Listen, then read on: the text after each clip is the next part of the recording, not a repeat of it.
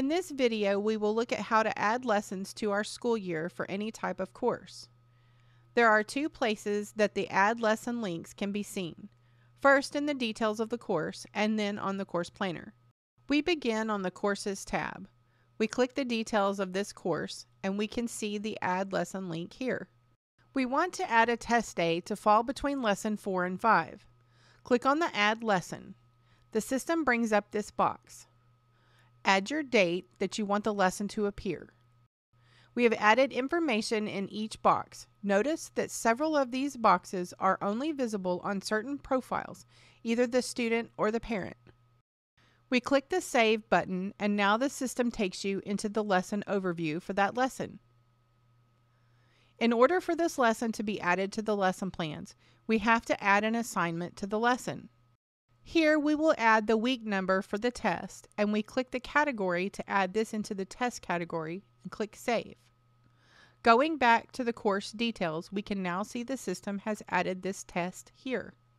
The second place you can add a lesson is from the course planner. Going back to the Courses tab for Jonathan, we click on the details for physics.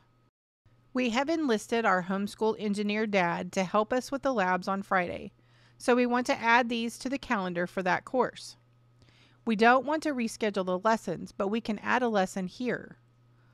Going into the course planner, we click the Add Options button and click Add a New Lesson. This view is very different from the one presented on the course overview. The system warns you how the lesson will be created and reminds you to save the changes. Now we can see the system has added our new lesson after that day's lesson, which is what we want, so we click Save and Reschedule.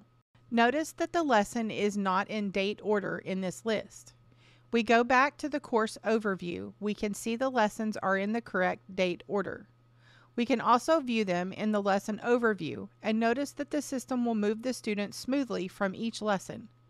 In this example, we wanted the labs lesson to be added to that day's lesson for the course, and that is what it has done. However, if you want to shift the lessons, the Hub will allow you to do this.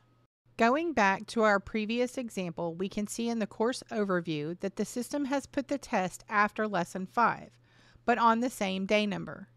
We want Lesson 5 to be on the next school day.